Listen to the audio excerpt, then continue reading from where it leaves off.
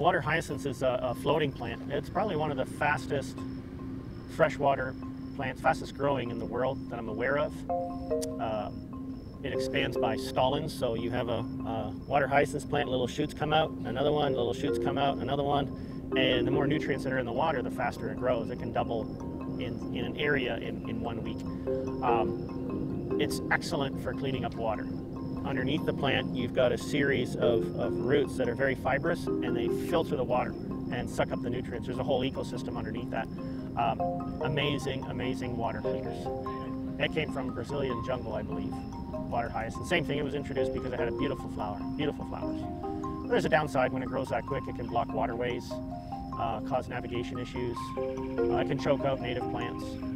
But again, it's amazing for removing pollution from the waterways. Absolutely amazing.